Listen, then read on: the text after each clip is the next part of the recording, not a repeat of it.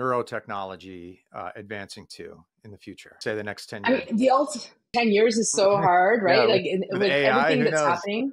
Yeah. And AI, and honestly, like last week, I was at a conference where Microsoft presented their quantum chip, right? Oh, right. So Yeah. for a geeky person like me, that was insane. Like they Yeah. brought it, you know, and Yeah. it's beautiful, gold plated. But what's really interesting is they have a new material Right. that is stabilizing the qubit, and now they have a path to 1 million qubits per chip.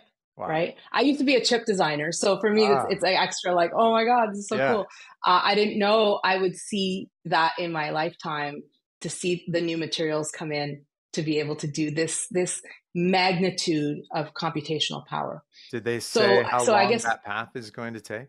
they said years instead of decades. Oh, wow. Years instead of decades. One of the things that was fascinating about that was they were talking about, what does this allow us to do? So a lot of times people think, oh, we can do existing things faster. Yes, but bigger is we can solve problems we didn't even fathom asking.